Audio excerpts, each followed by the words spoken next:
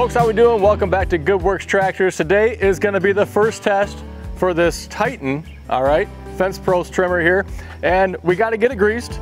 A couple things I forgot about though too. So the trimmer cord that we actually got two different styles. There's going to be a more of a square style and then a round style. And so we've got the square style on there right now. I am going to assume that's maybe a little bit more aggressive, robust. I don't know.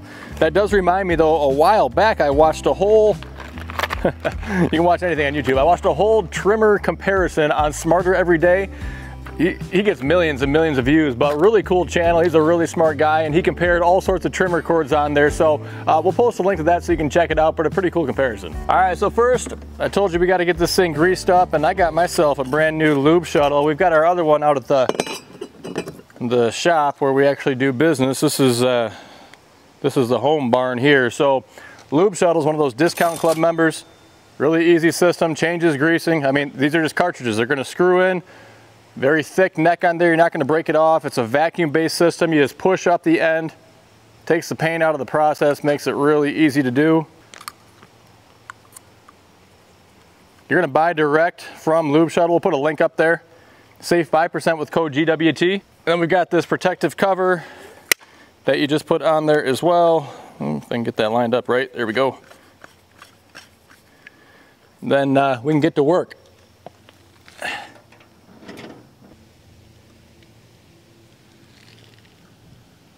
Here we go.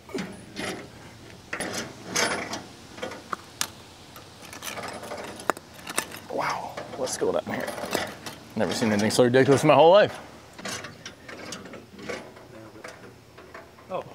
Okay, so I don't think that's supposed to happen, but got the Zerk stuck right in there.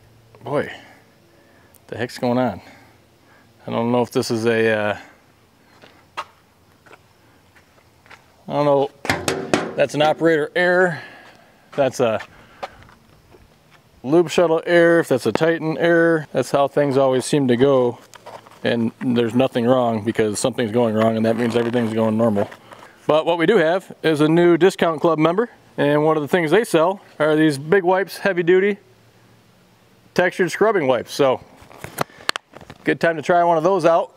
KBC Tools thought that we'd be a good fit. For some reason, like we make messes or something like that, and they have things to help clean things up around the shop and make your shop life a little bit better. And KBC Tools, they've got their own website.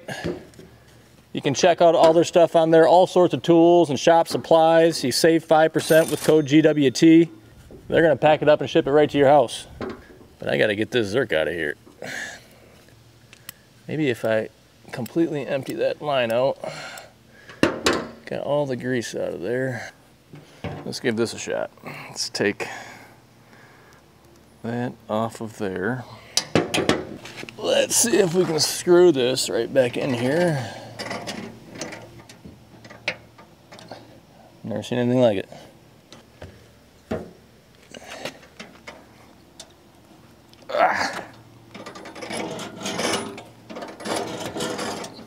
Wow, pulled it right back out.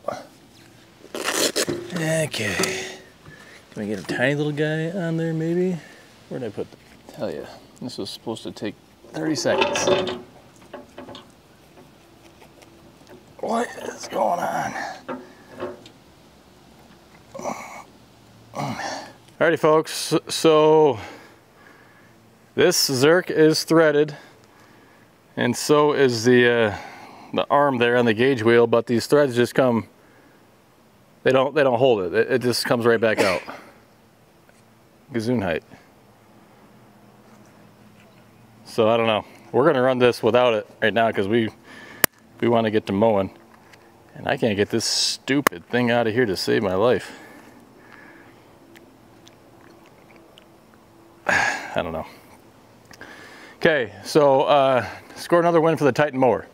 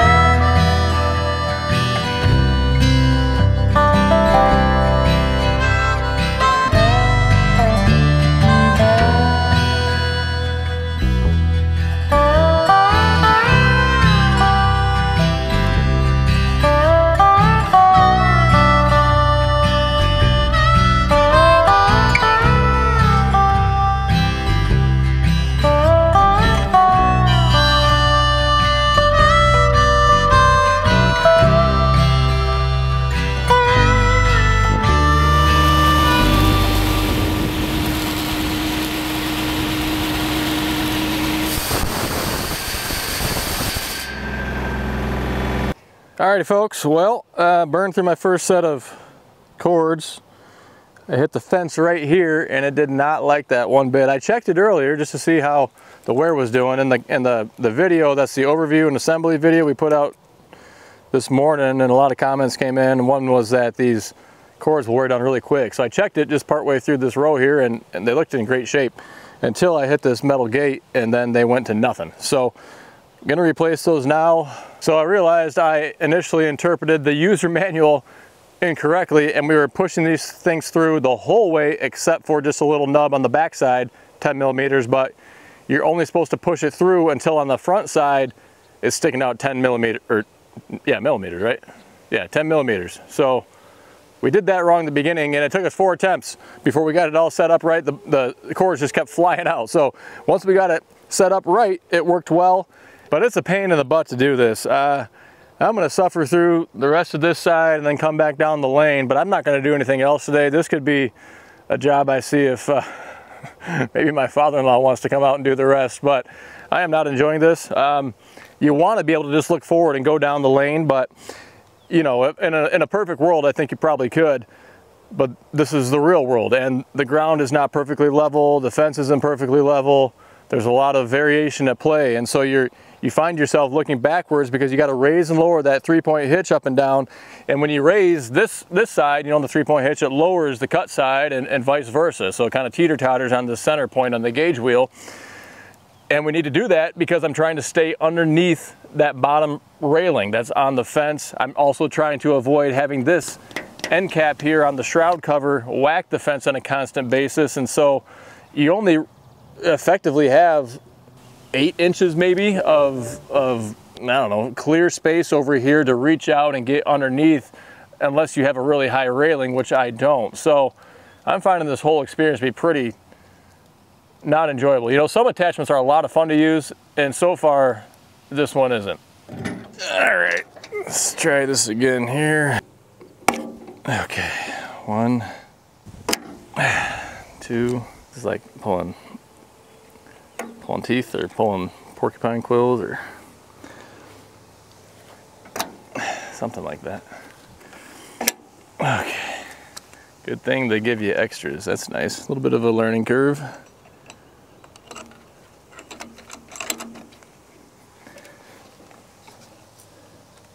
That about like so. About right, yep. That's too much. That's about right. I'm kind of checking the overall length of these to see if they match up just inside the guard cover here, all the way around. Oh, way too far. Redo that. I really like this design though. I wish my weed whacker had that.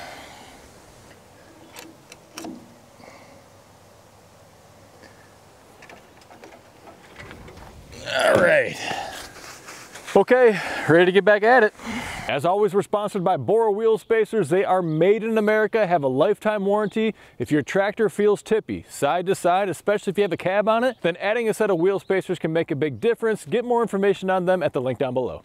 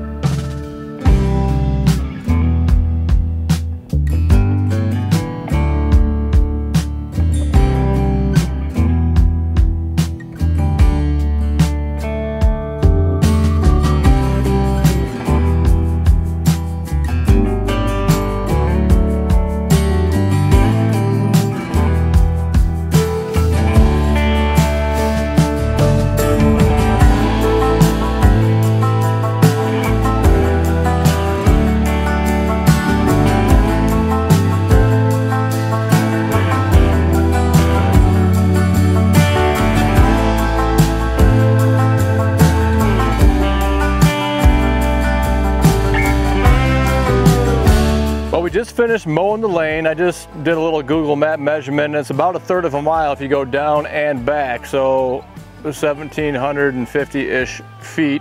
The mower blades are definitely showing some wear. Probably hard to see on camera, but I don't know why. This side had a lot more like shrubs that had been cut down, whether it's autumn olive or whatever else. So it hit a lot more trunks, I guess, you know, that have been cut down and everything. This side was just grass, but I started to get the hang of it, and you know, I guess I was maybe a little too critical there in the beginning. I don't know, I kind of found the sweet spot for a good chunk of time. There were certain areas where there'd be a dip or a hump or something else and want to whack the fence or scalp down to the ground. But if you kind of sit a little cockeyed on the seat, you know, you can kind of, well, you're not hurting your back nearly as much, and it wasn't that bad. It was pretty decent, really. So overall, I still don't want to keep doing it, and so if that tells you anything, but I do think it did a pretty darn good job. I wish it would reach further underneath, but that could just be my individual scenario right here. It's going to be tough for me to come through on the other side, only because of the fact that the previous owner had pounded steel posts periodically for electric fencing, and so they're sticking out another foot or so. I can't reach all the way underneath there. I don't think there's any way to do that, and I'd probably knock down those steel posts that he has in the ground too. But you're going slow with this job, all right? You're going 2 miles an hour max speed. I think it says right there on that sticker on the gearbox cover. It's not a fast job, but it's not hard either. Once I kind of got the hang of it and lucked into that, I feel like I lucked into that sweet spot there. It made things a lot easier. I didn't have to play with a 3-point hitch up and down as often. You know, for me, still, this hitting my lower railing is probably the most annoying thing, because I can't just look forward. I have to constantly worry about that. If they were up a little bit higher, or if I had more space between the ground and the bottom of it, I guess, you know, I could just kind of zoom forward. I did notice, I don't know how big of a deal it is, but you know, it's putting a mark on each of the fence posts when it goes by, and you're not doing this very often. I would guess a few times a year, so it would take a lot of years probably for that kind of wear to add up, but it is definitely putting a mark on the wood posts there. I don't know, is that just the price you have to pay? So I can't give you a definitive answer. I think the verdict is still out for me. I do think it's useful. Some of the comments in the previous video said that short-term reviews are pretty good, long-term reviews aren't as good with the similar unit from DR. I guess this shares a lot of similarities to that. There's another much more expensive Fenceline trimmer, and who knows, maybe I'll try that out too. I'm not sure what all the differences are. Obviously this one does have, you know, a few quality issues here and there. It's usable, don't get me wrong, but it's not perfect, but it's also a pretty cheap price point. Not that it didn't cost a lot of money. I think it was, again, around 1,800 bucks delivered. Although I may end up just spraying, you know, once a year, twice a year, whatever it is, and call it good. You still got to whack the weeds down, otherwise they're just going to be there. But that may be the route I go. I thought I'd want to mow with this, but it's just not all that enjoyable. So all that said, if I didn't have these 2 big pastures to do, and just if I was like done now, it'd probably be pretty well worth it, and I'd probably do it more often. But I've got 3 to 4 times, no, that's not true. I've got 7 to 8 times more if I'm going to do both sides of the fence worth of work to do, and for me, I don't really want to do that. So I think spraying is going to be the way to go. But if you are interested, we're going to put a link below. This could still be the solution for you. Check that out. We'll put a listing up on our website. We don't sell this. You get it right from Titan. We'll put a link there on where you can buy. Now, we do sell all sorts of tractor attachments, including 3-point hitch, PTO-driven pump sprayers. We have them for the ATVs and the UTVs as well, electric sprayers, along with all sorts of other attachments that you can get for your tractor for the 3-point hitch and the front end loader. We sell and ship all over the country every day of the week. Check out goodworkstractors.com. Don't forget about that discount club as well that we talked about earlier with Lube Shuttle, with KBC Tools, and all sorts of other great vendors. If you enjoy seeing tractor videos, hit that subscribe button down below. We'd love to have you tag along. Leave your feedback in the comments section. Don't forget to check out the merchandise store. Thanks for taking time out of your day to stop by. And until next time, stay safe. We'll see you soon. Why don't you show them what they look like underneath here. Oh, we're missing we lost them. I didn't even know. So this one actually cut right off. I don't know what we hit. I didn't notice any vibration. It says not to run it without all four, but I didn't feel any vibration. Well, it's obviously inconsistent because this one's really short. This one's almost no wear. That one's medium wear. We have lots of wear, well, all gone. Lots of wear, medium wear, almost no wear. What, is that the three little pigs? Bears. Three little bears? Goldilocks and the three bears. That's what that is, yeah. Yeah, so take your pick there. Interesting. Well, you definitely need to have a lot of these on hand.